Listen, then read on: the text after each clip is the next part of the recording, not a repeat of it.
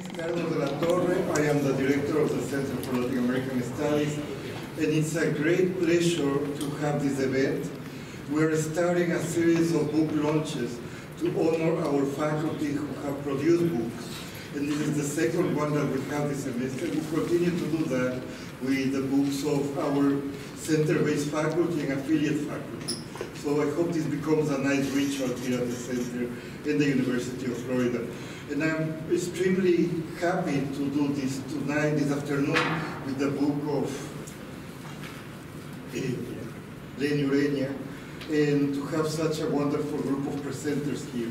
So I appreciate you being here, and let me start. Hi, I'm Margarita Vargas Betancourt, and I'm in charge of special collections in the third floor in the Latin American and Caribbean collection. I see many familiar faces. Welcome again, a pleasure to have you here again. And I'm going to start introducing the panelists. Lenny Ureña Valerio is the Assistant Director for Administration at the Center for Latin American Studies at the University of Florida. She studied her BA in History at the University of Puerto Rico and received her PhD in Central East European History from the University of Michigan. Her dissertation, The Stakes of Empire, Colonial Fantasies, Civilizing Agendas, and Biopolitics in the Prussian-Polish Provinces, 1840-1914, was awarded the Distinguished Dissertation Award in Polish Studies by the Polish Institute of Arts and Sciences in 2010. Her primary research interests include Imperial Colonial Studies, European migration to Latin America, Polish diaspora in Brazil, history of medicine and public health, and historical methods and theories. She is also the Vice President and incoming President of the Consortium of Latin American Studies Programs, CLASP. Swan Caulfield is Associate Professor of History and Associate Professor in the Residential College at the University of Michigan, where she was the former Director of the Center for Latin American and Caribbean Studies and currently heads the Brazil Initiative Social Sciences Cluster. Her publications include In Defense of Honor, Sexual Morality, Modernity, and Nation in Early 20th Century Brazil, the co-edited volume Honor, Status, and Law in Modern Latin America, and several articles on gender and historiography, family law, race, and sexuality in Brazil, published in major US and Brazilian journals. Her current research focuses on family history, with a focus on paternity and legitimacy in 20th century Brazil. Jeff Eady is the Carl Ford Distinguished University Professor of Contemporary History at the University of Michigan. His research and teaching areas include modern Germany, Britain, and Europe, historiography, nationalism, history and film, fascism, and the right. He is the author of numerous articles and dozens of books and edited volumes that have made groundbreaking contributions to the historiography of modern Germany, Europe, and social movements in general. He is the author of Forging Democracy, The History of the Left in Europe, 1850 to 2000, which has been translated into Spanish, Portuguese, Serbian, Korean, Turkish, and Greek. He is also the author of A Crook Line in History, from Cultural History to the History of Society, and more recently of Nazism as Fascism, Violence, Ideology, and the Ground of Consent in Germany, 1930 to 1945. He is famously known for debunking the Sonderweg thesis in German social history in one of his earlier books, called The Peculiarities of German History, which he co-authored in 1984 with David Blackburn. Let's give them some welcome.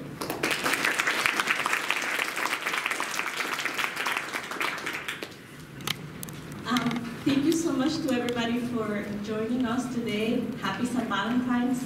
You are the best Valentine's date. And I'm extremely happy to celebrate this, which took many years to complete. And thank you so much, Margarita, for the introductions, and thank you, Carlos, for hosting and for giving me the opportunity to bring these two highly esteemed scholars from Michigan who saw the genesis and development of the book project. It is great to have them here joining this celebration with my wonderful and also highly esteemed colleagues at Florida. where I was able to finalize the book. I want to especially thank all the staff who worked hard to make this event possible, and the History Department, the Center for European Studies, and the Smathers Library for their generous support. The publication of Colonial Fantasies, Imperial Reality is a major personal accomplishment, one that with a full-time job in administration, I never thought I could achieve. Of course, there are many people who helped me in the process, and I don't have the time here to thank them properly. However, I do not want to miss the opportunity of speaking today without thanking or mentioning 3 groups who were incredibly helpful. First, I was fortunate enough to work with directors and colleagues who were deeply committed to my professional development and who created intellectual spaces that furthered my scholarship. That really made a difference when working on this book and financing the last stretch of the research. My advisors, 2 of whom are in this room, Jeff and Nancy Hunt, welcomed the idea of this project since the very start. I am immensely grateful to them, not only for providing me with the theoretical and methodological tools to carry out the project, but also for encouraging me and supporting my out-of-the-box ideas while pulling me back when I was too far away from the box. Last but not least, I want to thank my former and current students in Michigan, Puerto Rico, Ecuador, and Florida for all they have taught me throughout the years. Thank you, Lisa Krause and Ana Rodel. The students are the real reason that the real reason that I give my 100% and plus to administration. So I'm going to give you a description of the project. So Colonial Fantasies, Imperial Realities is a fairly ambitious project that follows Polish and German colonial endeavors in 3 contexts: the eastern borderlands of the German Empire, the German colonies in Africa, and Polish colonies in southern Brazil, mainly in the state of Paraná.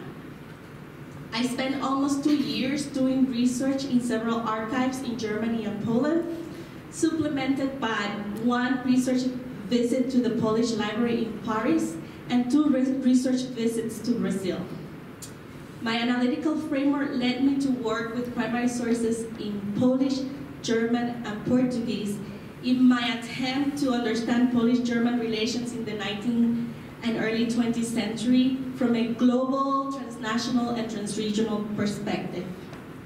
For those of you not familiar with Polish history, this is the time, or the book studies the time when Poland did not exist as a nation state, but was partitioned among the German, Russian, and Austro-Hungarian empires. A series of anti-Polish measures that limited Polish language and culture in the different partitions, along with political and economic transformations adopted at the time, pushed many Poles, particularly peasants and dissidents, to migrate and form colonial enclaves, mainly to the Americas. Today, the largest Polish diaspora are located in the Midwest of the US and in southern Brazil. Centering my work in the eastern borderlands gave me the opportunity to show how connected the Polish question was to processes of modernization, definition of Germanness, and colonial dynamics that transcended imperial divides. In the book, I propose a post-colonial reading of the eastern borderland and of Polish and German cultural relations that helped me put race at the forefront of the analysis.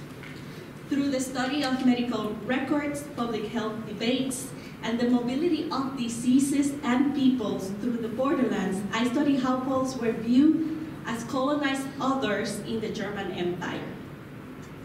I also study how invested Polish nationalists were in colonial projects, showing how prevalent and pervasive colonialism was as a system of power in the 19th century, and how colonial discourse and relations reverberated back to Europe. Contrary to early approaches of the Polish partitions and the study of Poles within the German Empire, I wanted to recast the dynamism of the borderlands and enrich historians' analysis that mainly saw the region through the lens of ethnicity and cultural ethnic battles among Germans, Poles, and Jews in the region. The transnational perspective and the study of medicine helped me place the attention on networks, racial discourses, and the colonization plans that aim to engineer populations through migration.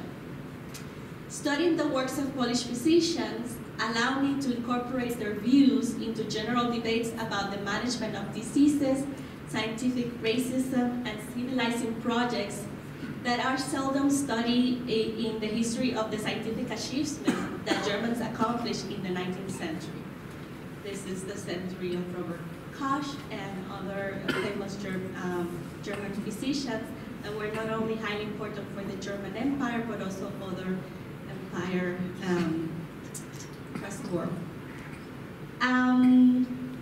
Moreover, studying medicine and the professionalization of medicine in the 19th century helped me to highlight how medicine and scientific knowledge were implicated in imperial and national projects, and how physicians and scientists responded to imperial and national interest.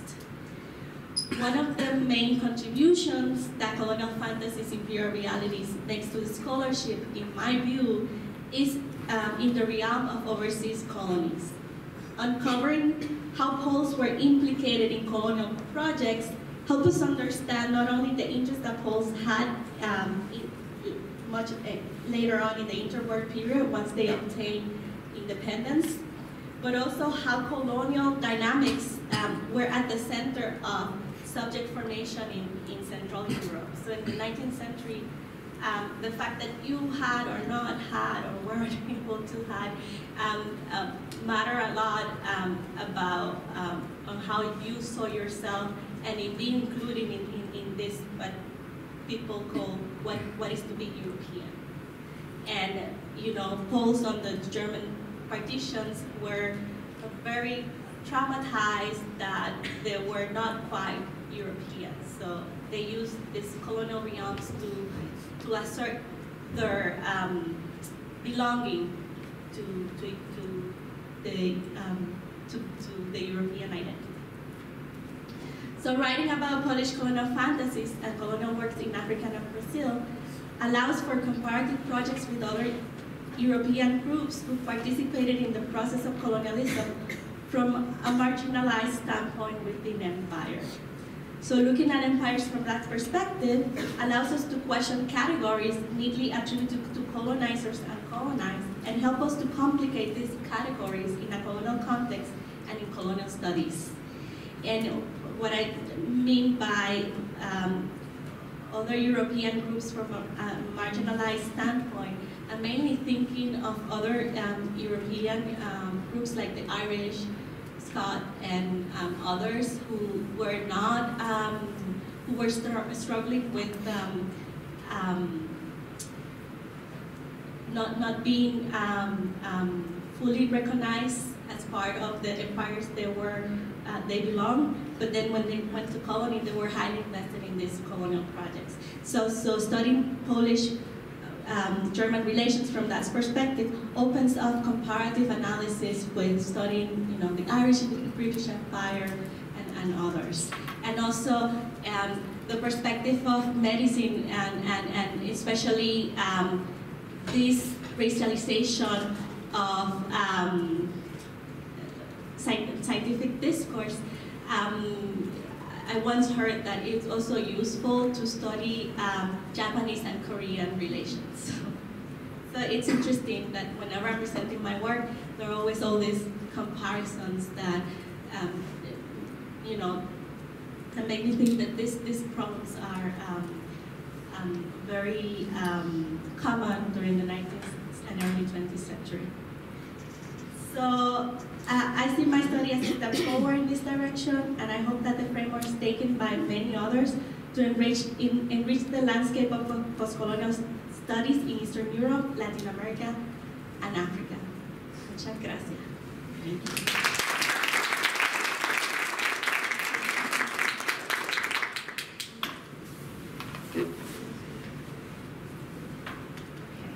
Can everybody hear me? Is it working? No. No? Oh. No. Yes. How's that? Good? All right. Just can't move. Is that good? Yes. Okay. All right. So I just want to thank the program for putting on this event. I was so delighted to receive this invitation. So thrilled to be able to be here after having accompanied Lenny through this, especially the final part of this book, which is on Brazil, which was done after she finished her dissertation on Central Europe and Polish immigration. And before I talk about what I learned from reading this book, and specifically about how this book contributes to Brazilian history, because that's why I was invited, I want to underscore how appropriate it is that the author has created a career in area studies and is now associate director at one of the most distinguished Latin American studies centers in the country. Because her research required not only phenomenal language skills in 3 languages that do not include either her first or second language, and not only that, but also, equally important, the success of this project really required a sensibility to a transnational perspective that's built on deep contextual understanding of specific areas, and in her case, several specific areas. But this is, of course, the main goal of area studies, and which Lenny very much understands. So Lenny gained that contextual understanding through 2 years of field work in Europe, and then after completing her dissertation while working full-time in a very high-pressure situation, she was amazingly able to also intensively study Brazilian history, teach on Brazilian history and European immigration to Brazil, and then punctuate that work with several short research stints to Brazil. And the last chapter of the book is the result of that work over a couple of years. So the book overall, I highly recommend it if you haven't read it. It offers a sophisticated analysis of political and scientific discourses on race and empire as they manifest across very different 19th century sites. And this sounds like a familiar topic, race and empire, so it was especially surprising to see so many new revelations about how the meaning of European nationalism and the scramble for empire in the 19th century, how these meanings shift when viewed from a Polish perspective. And it was clear throughout the book that colonialism was a crucial element in the construction of European national ethnicities. And over the first couple of chapters, Colonial Fantasies shows that the Prussian Empire's quest to Germanize the Polish region is a prime example of this. Astonishingly, at least it was really astonishing to me, after the defeat of the 1863 January uprising, which dashed Polish hopes of reviving an imagined ethno-state in Central Europe, Polish intellectuals fantasized that they could do so. They could establish this Polish ethno-state through settler colonialism. And this is the backdrop to the final chapter of the book, which is an incredibly original and rich analysis of how disparate global historical processes intersect in Paraná, in the south of Brazil. Beginning in 1871, when 32 Polish families decided to join an agricultural colony there. And over the next 50 years, nearly 100,000 more Poles followed their path in a phenomenon that many elite Poles fearfully dubbed the Brazilian fever. And as a historian of Brazil, I thought I knew this story already. And of course I knew that many Poles, alongside Germans and other Eastern Europeans, immigrated to Brazil and they went to the south. Probably the most visible Polish immigrants were those who settled in cities, such as São Paulo and Rio de Janeiro, as was the case for many Polish Jews who went to Brazil. Large numbers of Jewish men went into various working class professions, but particularly they worked as itinerant peddlers while a small but very visible number of Jewish women went into prostitution. And in fact, the feminine form of the word for Polish in Brazil, Polaka, is referred at the time to poor white Jewish prostitutes. Higher-end prostitutes were generally known as French, francesas. And some of these women were lured through criminal trafficking networks, what European reformers would sensationalistically call the white slave trade. And Jeffrey Nadel, who's here, wrote a marvelous book about what's known at the time as the Tropical Belle Époque in Rio de Janeiro. And he analyzes the elevated status of these European francesas as representative of the ways that Brazil's elite constructed its identity as white and European through ostentatious consumption. And many Brazilians viewed European prostitutes and courtesans as elements that would civilize Brazil's crude patriarchs when they visited the cities like Rio or Sao Paulo. But the government's, that's not what Lenny's writing about. The government's main plan for civilizing and Europeanizing their nation in the 19th century, the nation that was mostly overwhelmingly rural, didn't involve urban prostitutes or peddlers, and instead the plan was to modernize by replacing nomadic indigenous groups and enslaved rural laborers and their descendants with free white immigrants, who would also colonize the hinterlands. So there was a law, a liberal land law of 1850, which privatized and required title to all land holding. And this led to the dispossession of Brazilian subsistence squatters in many regions and made it really difficult for formerly enslaved laborers or new immigrants to stake out an independent homestead. So many of the formerly enslaved continued working for old masters, for their former masters, often under coercive conditions. Many fled to cities where racist employment practices made it impossible for them to compete with the European immigrants, many of whom were also moving to the cities. But the situation for the Polish immigrants that Lenny studies in the south of Brazil was quite different. So the land law created mechanisms by which private agents could create these colonies and invite people to come to them. And various government entities offered incentives to lure these immigrants, such as free land and tools and subsidies while they resettled their families. And these colonies that came to Brazil, largely in the south, these were largely German, Polish, and Ukrainian, have been the topic of various studies in southern Brazil, within Brazilian historiography more generally. And some of these studies have looked at Brazilian and European sources. Many more local studies document folkloric elements and aspects of the Europeans' experiences in Brazil. But this book, Lenny's book, is original in its contextualization of the Polish colonies within the history of European empires and the scramble for colonies in Africa and Asia, and in its thorough integration of transnational perspectives. I really haven't read anything like it. I actually have read something like it. It was a dissertation, really recent dissertation by someone named Andre Decro, which you should look at, about Japanese immigration in Sao Paulo, which uses Japanese, which does what you do, using the two sources and really taking a transnational look and thinking about this immigration within the larger context of Japanese imperial thinking and racial thinking. But anyway, back to Lenny's book, despite fears that their homeland was being vacated by Poles, many Polish intellectuals and nationalists came to agree that establishing colonies in Brazil was a necessary means of cultural survival in the face of partition and Germanization.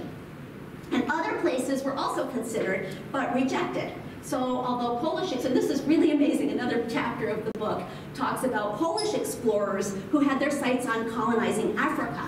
But there was much too much competition from other European powers. So the Polish scientists found themselves working as adjuncts to the German imperial project that they increasingly condemned. Colonization of the United States was also ruled out because Poles were considered inferior there, and they were unable to form ethnic enclaves.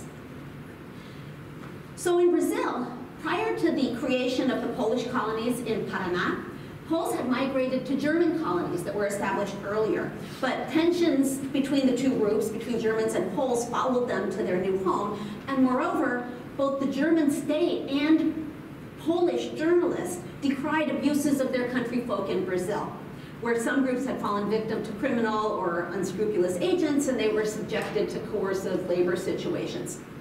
So, and the accounts of the abuse that Lenny describes in the book strike me as racialized and sensationalized in ways that are really similar to the publicity surrounding the white slave trade. So then, as now, human trafficking included sexual and other forms of exploitation, while the attempts to control it were inflected with very unhelpful gender and racial prejudices and stereotypes. And this comes through really clearly in her discussion about these fears of what could happen to these vulnerable populations. But in any case, these negative impressions and accounts of human trafficking were reversed by the experiments in the south of Brazil, and specifically in Paraná, where regional governors competed to attract immigrant farmers and their families who would supply the cities and then also keep the indigenous groups far away. The Brazilian government welcomed these white Catholics, and it didn't attempt to change their customs or suppress their language. Actually, that would happen, but not until the 1930s.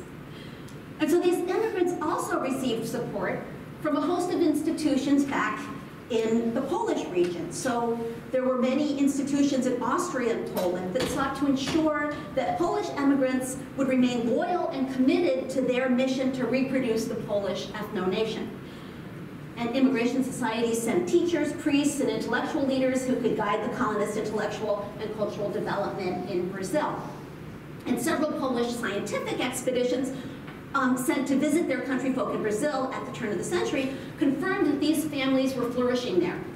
And remarkably, they affirmed that the colonial physical environment was much better, much healthier than Europe. And this was during a period when Brazil as a whole struggled to dispel its reputation as a breeding ground for moral and physical contagion. So this was really good news for Brazil.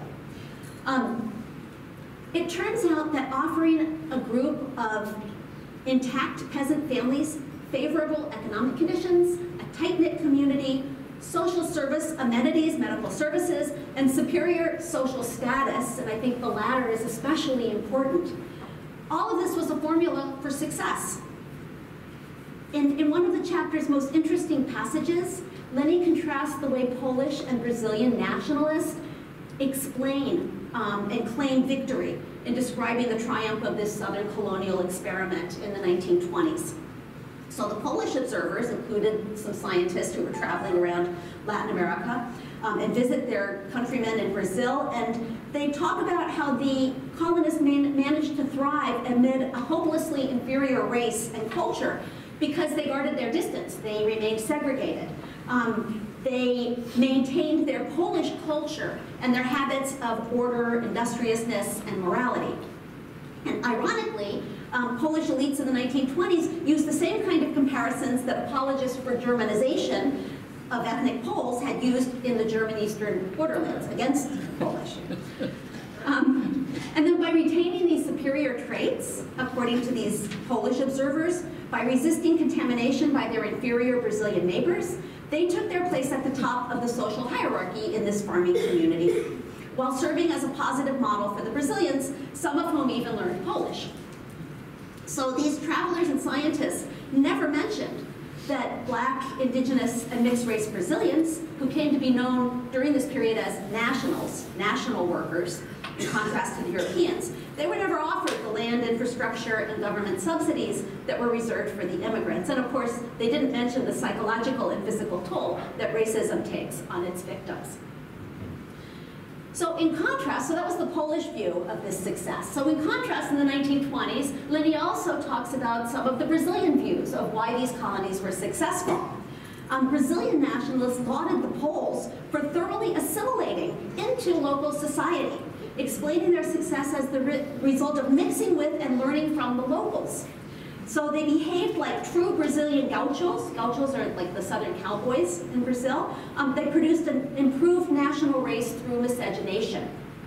So these two analyses really beautifully illustrate the contrasting meaning and goals of colonization from the perspective of European and Brazilian nationalism and their corresponding racial fantasies. So by the 1930s, it was clear that the Polish colonial fantasy was dissolving, just as a new ideology of Brazilian national identity rested on supposedly harmonious cultural and racial mixture.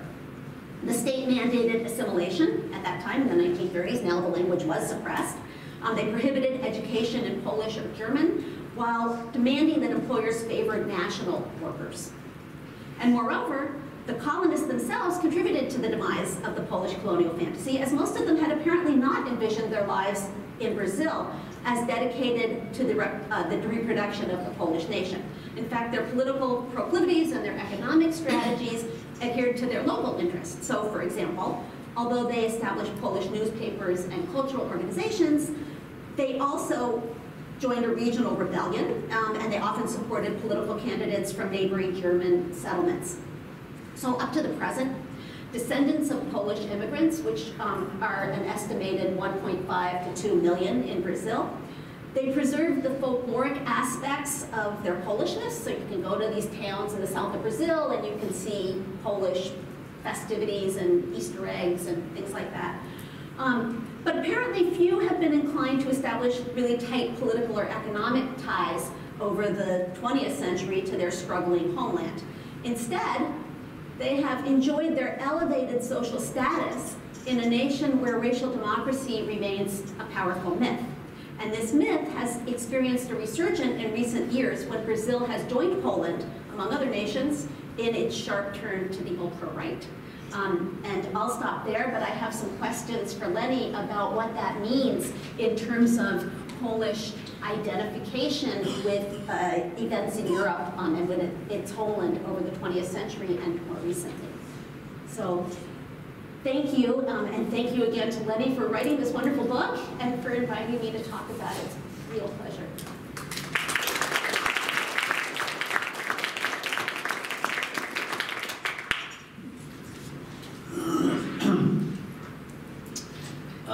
I first met Lenny in September 2000, well, at the dawn of what rapidly proved a dangerous new century. In the History Department of Michigan, we have a required introductory course for all incoming graduate students, History 615, which brings all the new students together, irrespective of field, for a common encounter with current approaches to the discipline. It provides an opportunity for whole cohort building, along with a sense of what it's like these days to be joining the profession and discipline of history. The character of the class shifts over the years depending on who happens to be teaching it. It rotates through the faculty, pairing a couple of people each year from different fields. Deals with theories and methods, something old, something new, a broad guide to historiography, so far as possible globally and comparatively understood. So in fall 2000, Gina Moran Sanchez, Gina's sitting in the front there, Gina Moran Sanchez and myself, a US historian and a Europeanist, taught History 615. We titled the early sessions Historiographical Trends and Dilemmas, Foucault for Historians, Gendering the Master Narrative, Ways of Remembering and Forgetting. You sort of get the picture.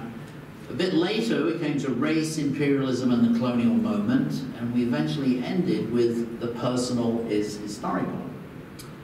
Among our 18 or so students that year were these three theory heads from Puerto Rico, from the University of Puerto Rico, who sat in a row on our right, at the head of the table, looking very stern and very self-possessed.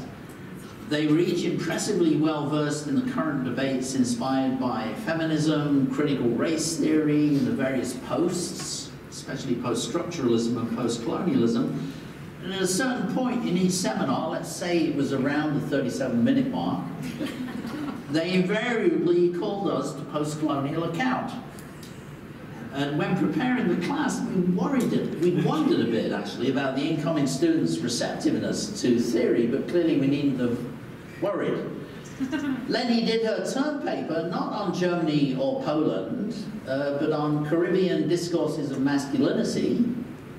And as the final reading that we'd chosen for the class was a 1995 Stuart Hall piece on negotiating Caribbean identities, I think we may have passed muster.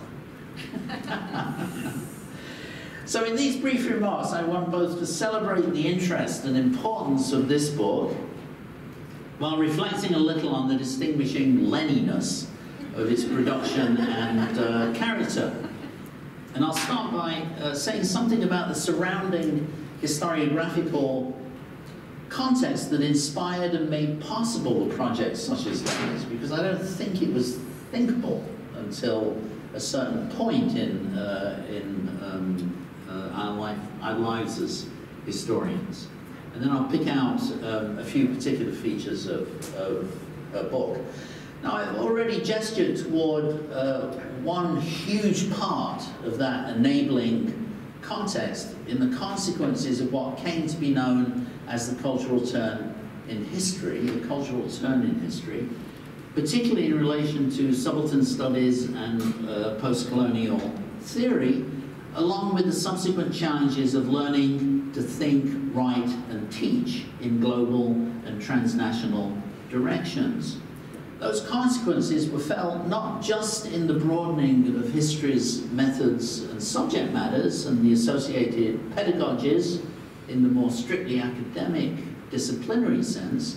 They also involved two impulses that were part of the far larger upheaval across the humanities and social sciences during the later 1980s and 1990s, which Lenny describes very eloquently in her preface.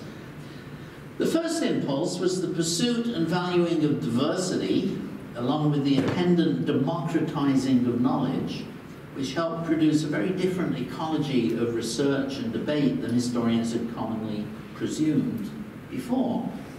But then second, history's conversation became quite radically opened up towards other disciplinary fields of knowledge, not just in the social sciences, especially sociology, where the main excitement could be found during the earlier social history wave of the 1960s and 1970s, but now to literary studies, anthropology, psychoanalysis, and what came to be known as cultural studies.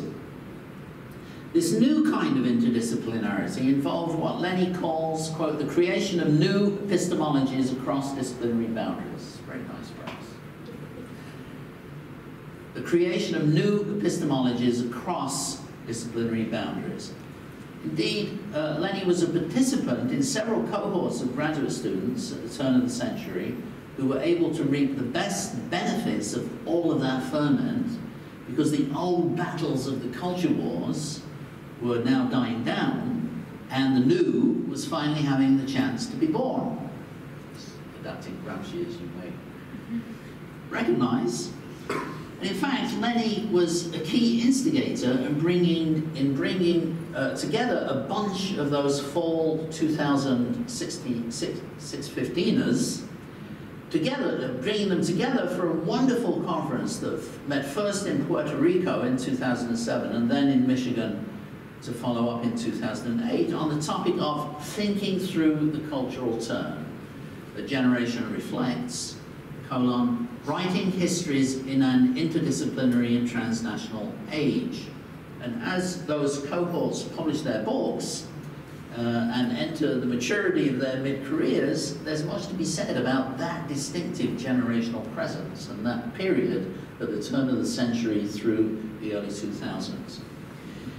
Now, another major context for Lenny's work was the remarkable growth of interest in the late 90s and early 2000s in empire. For a while, empire was everywhere. I don't think it's gone away exactly, but for a while, empire was unmissable in historical discussion, whether in national historiographies or as a latent master category of general comparative analysis for the later 19th and 20th centuries, further confirmed, of course, by all of the concurrent noise and commotion of globalization talk. The nation-state was suddenly passé, imperial rule was deemed normative for how state territorial sovereignties were actually organized in the 19th century. National states were imposters, achieving only brief and misleading ascendancy between 1918-19 and the 1960s in Europe. The apogee was probably Jane Burbank and Fred Cooper's Empires in World History that came out in 2011, where empire acquired superordinate transhistorical importance for state formation in world history overall, against which other territorial polities, like the nation-state, were only transitory and insignificant. And in the German field, the high tide ran from the pioneering edited volume on the imperialist imagination, published in 1998, through Mark Mazauer's Hitler's Empire 10 years later, and perhaps to a volume edited by Bradley Naranch and me in 2013 called German Colonialism in a Global Age. Advocacy of transnational approaches was eloquently staged by many of the people involved in those volumes and discussions. Andrew Zimmerman's Alabama in Africa, Sebastian Conrad's Globalization of the Nation are the emblematic works, I think. Interest in empire and colonialism, global perspectives, and transnational analytics resonated patently with one another. And George Steinmetz's remarkable volume, Sociology and Empire, The Imperial Entanglements of a Discipline, supplies a fascinating intellectual history for this game-changing process. George was also on Lenny's committee. So that's the context, I think. On the one hand, you know, the cultural turn and interdisciplinarity and the new opportunities and the possibilities that opened up precisely for creative projects like this one. And then secondly, this new interest, this broadening interest in empire in the ways that I've just been describing. Now, one vital aspect of this boom in empire has been to bring German-Polish relations, that is, German relations with Polish-speaking populations and historically Polish territories, freshly inside a complex but singular conceptual framework of colonialism. Because German-Polish relations weren't considered under that rubric of colonialism until relatively recently, and Lenny's is one of the pioneering attempts properly to establish that ground. Now, first, you know, a singular conceptual framework of colonialism, first under Prussian annexation during the 18th and 19th centuries, and then during Germany's imperialist drive to the east during the two world wars. But scholars like Jürgen Zimmerer in his studies of colonial genocide, Wendy Lauer in Nazi empire building and the Holocaust in Ukraine, were also showing the fruitfulness of thinking overseas colonialism and landward expansionism in the East together. In incredibly revealing ways, historians began exploring the always complicated back and forth between the metropole and varying colonial arenas, including the transference of types of knowledge, idioms of thought, direct and vicarious experiences, spectacular events like the genocide in Southwest Africa, arresting and seductive images, compelling arguments about economics, prosperity, and survival, a visual repertoire of fantasy and desire, manifold types of everyday consumption, and all the relevant registers of governmentality. And in tracking the convoluted, fantasy-ridden, and frequently unexpected journeying of her Polish and German colonizing subjects across such a wide diversity of non-European settings, all across Africa to Brazil, Lenny captures beautifully these far more complex and graduated manifestations of colonialism. And I want to spin this out a bit further. Informed by the recent historiography of the Nazis' racial state, including not least the pioneering studies of the occupation of Poland after 1939 and the character of the intended imperial new order for the occupied Soviet Union, much extraordinarily fruitful work has now been emerging on the complicated equivalences between overseas or saltwater colonialism before 1914 and Germany's landward expansionism to the east. Some of the most innovative scholarship tracks the genealogies of the Nazis' imperialist designs back into the imperial period before 1914, so that analyses of the racial state have profoundly reshaped our grasp of the relationship between race, science, public health, eugenics, social engineering, and the larger complex of modernizing reform in that earlier era too. Similarly, the most recent debates over Nazi modernity have enormous and unsettling implications for how we approach questions of planning, technology, population, and national efficiency in the period before 1914, not just in Germany, but also elsewhere.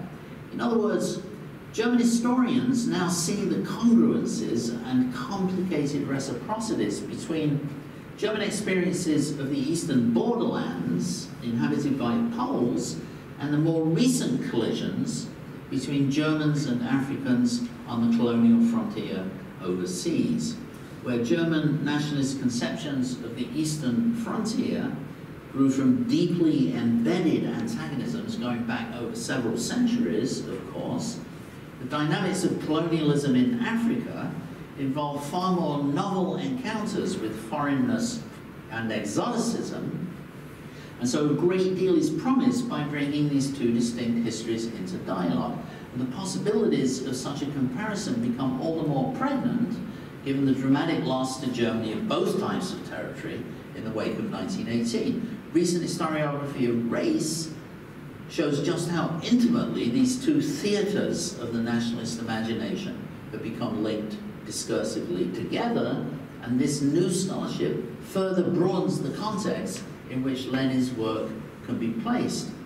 Now, if Lenny's work helps illuminate the long arc of Germany's fixation on the East and helps further clarify the continuity conundrum in German history, i.e. where did the Nazis come from, then she also deepens our knowledge of the Polish side of the equation too. As she says, the greater willingness to read Germany's Polish histories as a specifically colonialist project invariably leaves Polish perceptions and practices out. So not the least of her book's pioneering accomplishments is to put the Poles brilliantly back in, whether as the subjects of an alien system of rule inside the lands of the German partition, as the ready practitioners in a socio-medical regime of public hygiene, sanitary regulation, and spatial governmentality, as the vicarious participants in a colonial imaginary, not exactly of their own making, and as the traveller, observers, and scientific expeditioners into colonized African worlds, as the advocates of Polish migration to Brazilian and Latin America. What Lenny does especially well is to show how the impetus of German colonizing interventions between the 1840s and 1880s worked insidiously with the grain of Polish aspirations for knowledge, professional advancement, and social betterment to shape a commonly inhabited colonial imaginary, whether from the challenges of managing and defeating cholera and typhus, or from the fantasies of discovering and mastering exotically other non-European worlds. It's this dialectic that comes through most strikingly from the book overall. On the one hand, Lenny shows how the medicalized discourse of social containment and regulative governmentality, quote, contributed to the construction of the eastern borderlands as a colonial space that begged for German sanitary intervention, unquote, in ways that echoed earlier ethnographic discourses that underlined uncivilized and unhealthy Polish practices, another quote. But at the same time, Poles developed their own colonial fantasies that position them vis-a-vis colonial subjects in overseas colonies. Mirroring German radical nationalists in Prussian Poland, the colonial context became a crucial realm for Poles and the Polish nationalist movement.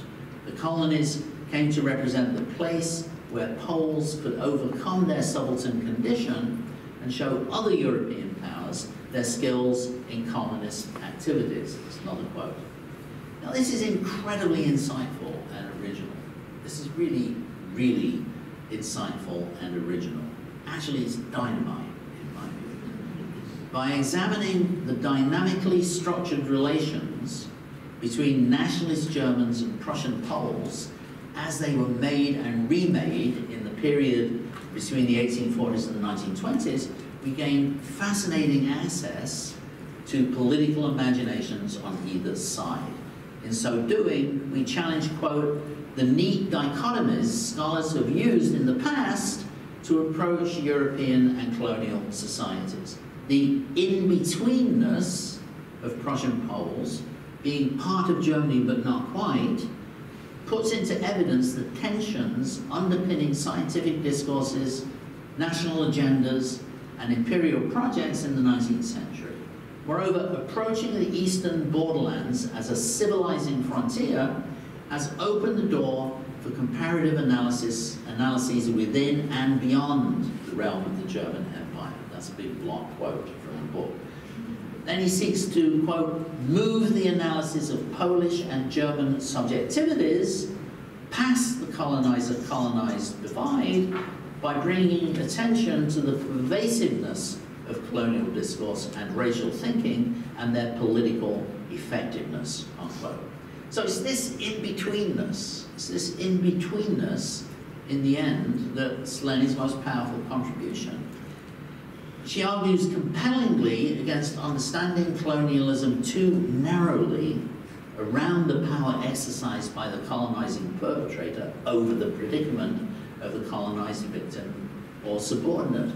Thus, 19th century colonialism not only involved the establishment of the rule of colonial difference, she argues, but also concerned itself with assimilation, discriminatory knowledge, colonial ambivalence, and in-betweenness.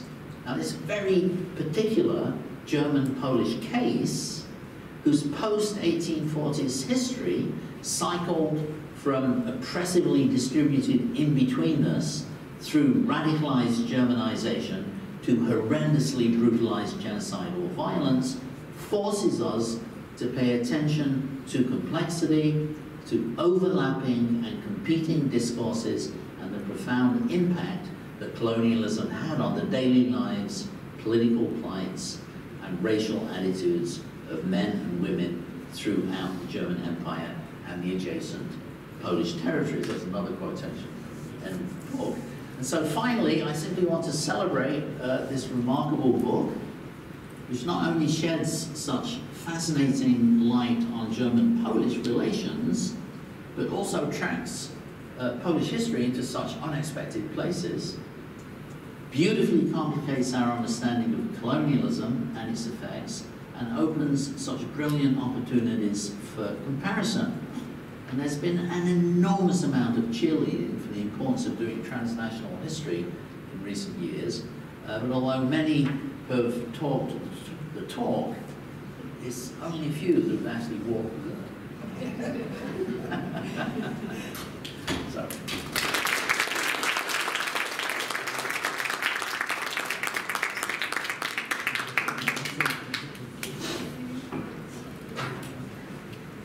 So, thank you so much both for your comments. I'm very moved. I don't know how to, respond to that. And I'm very happy that you mentioned the 615 cohort, because it was really a moment in my graduate studies that marked me, and you know, my best friends, Juan Hernandez and Marie Cruz, the three of us were accepted with full support to the University of Michigan, and the three went from Puerto Rico to Michigan, and we were like a family. But the thing is that I want to mention is that by training at the University of Puerto Rico, at this moment that Jeff is describing as we used to call Puerto Rico the postcolonial, the postmodern turn, Michigan cultural turn. Like, it was very fundamental to us because there was a division, two camps in the history department. You were either the old school or you were a postmodern, and we were more the postmodern side. So moving to Michigan and be exposed to the wonderful work of social historians and cultural historians really enrich our understanding of the world. And it's not a coincidence that I am interested in the topics that I address in the book, because those are issues that were that are highly timely in Puerto Rico. They were timely then when I was forming my studies, but also they're timely now. The question of colonialism, when they're not supposed to be an official colony. And in Puerto Rico, my major was in European history, but the fact that you take European courses with Puerto Rican scholars and the lack of resources forces you to really make comparisons to Latin America and the Caribbean. So I was always happy to bring the Caribbean history anywhere I could. And I think I do it in my book from this theoretical framework. And it's also not a coincidence that I'm interested in Poles, because at the time that I'm studying them, they were second-class Prussian citizens. They were like fighting for the civil rights, to be recognized, their culture. And so those were, of course, topics that we deal with in Puerto Rico. So when I was doing archival research, and I show up at Polish archives, more in Polish archives than in German archives, I was welcomed by Poles. I was exoticized. I was like the person who didn't fit in. And like, people expect that you study the history that, at least if you're coming from Latin America, African, or other like non-European or U.S. Country, then they expect you to study. If I come from Puerto Rico, they expect you to study Puerto Rican history. So I always try to fight that.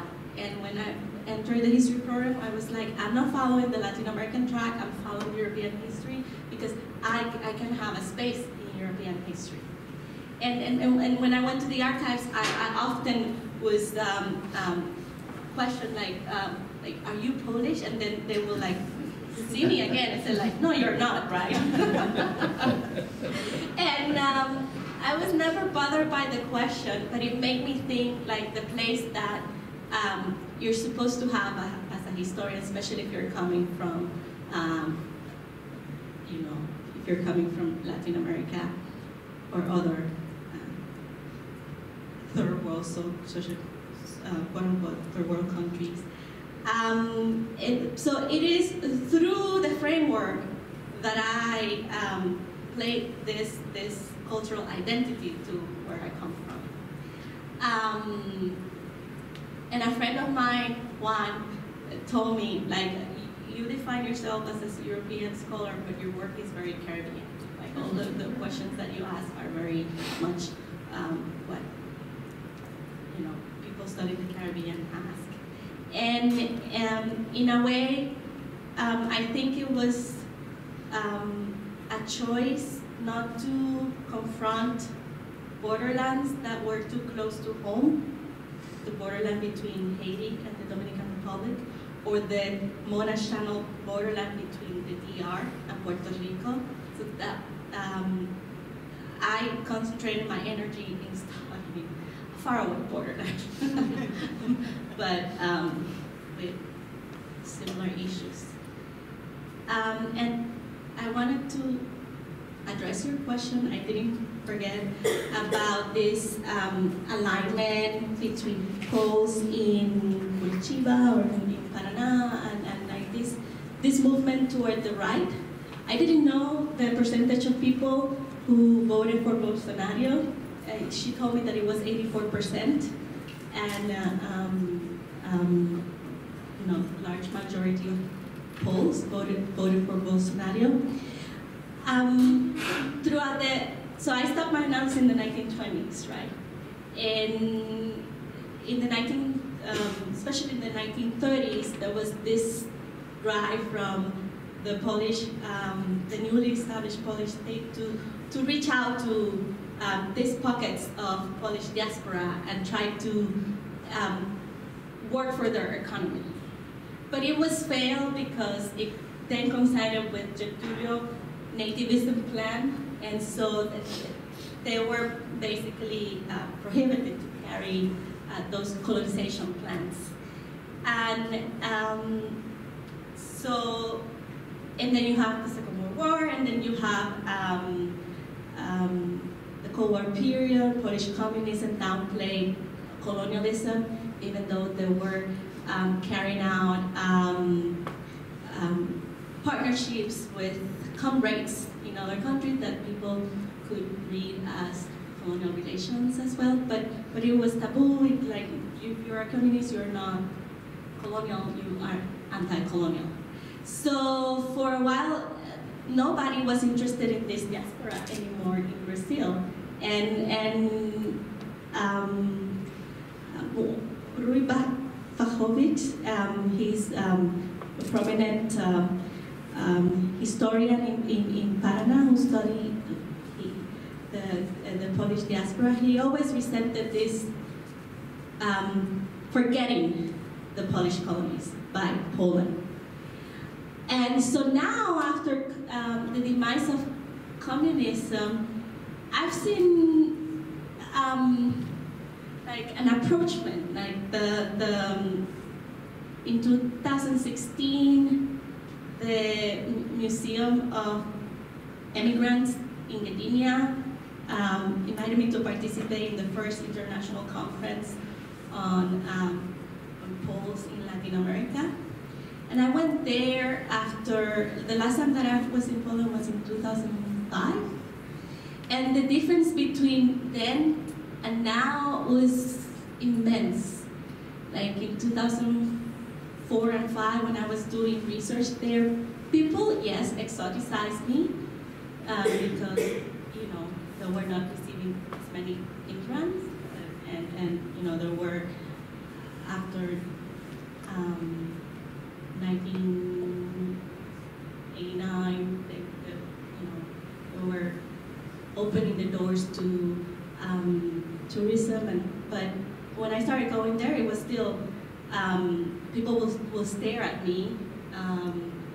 I remember one time I was riding on the metro, and it was 2001 or 2002, I was working on a post-communist research project on gender, and there were 3 students from the US. It was myself, a Korean student, and an African-American student. And the 3 of us were sitting on the metro, and people were just looking at us, because it's so much diversity at one place.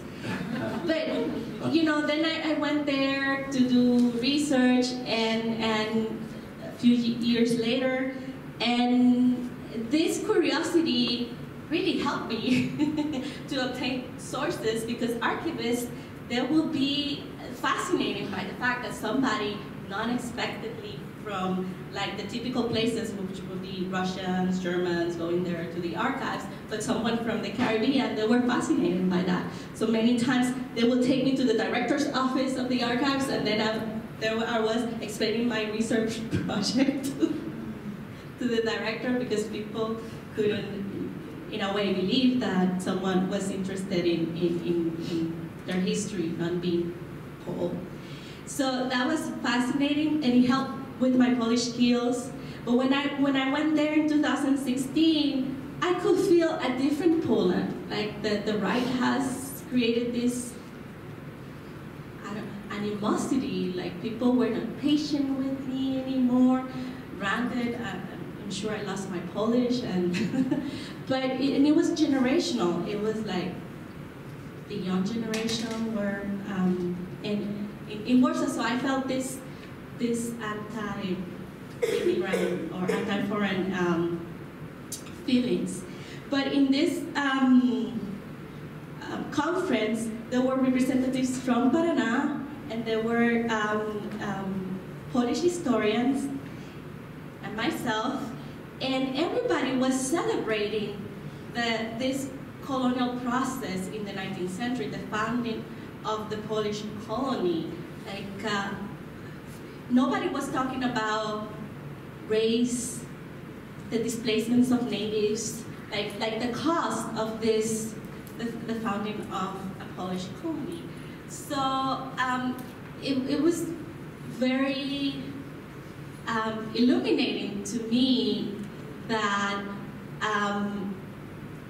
to hear that there's this approach, because after being in that conference, I'm not so surprised at all. I mean, colonial discourse is a discourse that it works well for the right, it works well for the left. So, and I have an interesting reaction towards my work where people on both sides are interested, just because on the right, they want to see this history of being colonizers. It gives pride to their culture. And then on the left, because they're interested in pointing out that Poles could be racist and so on. So it's fascinating times, to say the least. Anyway, I want to stop there because I'm wrong.